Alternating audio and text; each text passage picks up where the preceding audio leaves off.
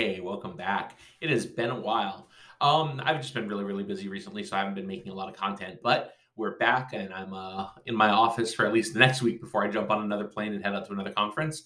So I wanted to check in. Since being gone, I finally got around to taking my GIAC Security Operations Management Cert, and I wanted to do a review about that because I love that certification. It is fantastic. So the GSOM is based on SANS MGT551, which I think they're currently in the middle of renaming maybe to like a leadership path versus a management path. But anyway, um, and the course is really targeted at people looking to run security operations teams or security operations centers and things like that. Um, and I found it to be a really refreshing balance of modern management methodology combined with good, fundamental technical stuff that you probably need to know if you're going to run a SOC. The outline, it's a 5-day course. Like the history of this class is it started as like a 2 or 3-day course. I took it a few years ago when it was a 2-day course, I think. Um, Last year sometime I participated in like the question weighting exercise and stuff like that, so we could go through and help kind of determine which questions made sense for the roles that we're all in. And then I got locked out taking the test for a year because of that. So when February of this year came around, or March, or whenever it was, I was finally eligible to take the exam. I jumped on the opportunity. I got to review a lot of the material that had been expanded since I took the class, and then take the exam, and obviously I passed. So now I have my GSOM certification. It came in the mail actually a couple days ago, and it's going to go right up there in that little hole sitting above my head as soon as I get some more frames in. But the cert itself is really good. It covers a wide array of stuff ranging from basic SOC design and operational planning. So things like how many people do you need? Who should even have a SOC? Should you work with an MSSP? How do you estimate alarm capacity and things like that?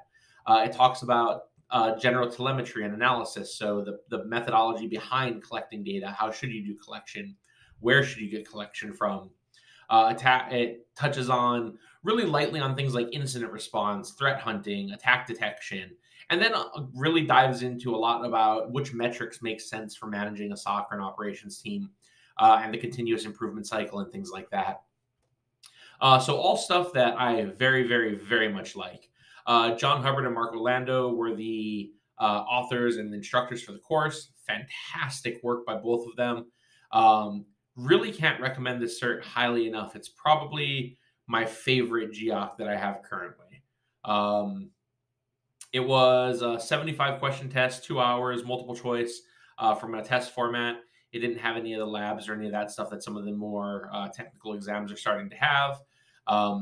But it covers a really nice array of information, and there are tons of solid references in the books themselves. So even as you're reading through the material for the course, if you were to take it, they reference a lot of really good books outside of it, good articles, good white papers that really hit home as far as I'm concerned for building and developing SOCs. So if you see that in your kind of future, if you're looking at getting into managing SOC teams or security teams, or you're looking to build a SOC maybe in your business, this is a top-notch certification to kind of dive into.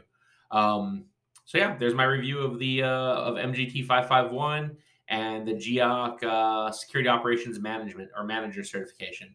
Highly recommended. Anyway, we're back. I'll have a bunch more stuff getting posted over the next couple of weeks. Have a great one, everybody.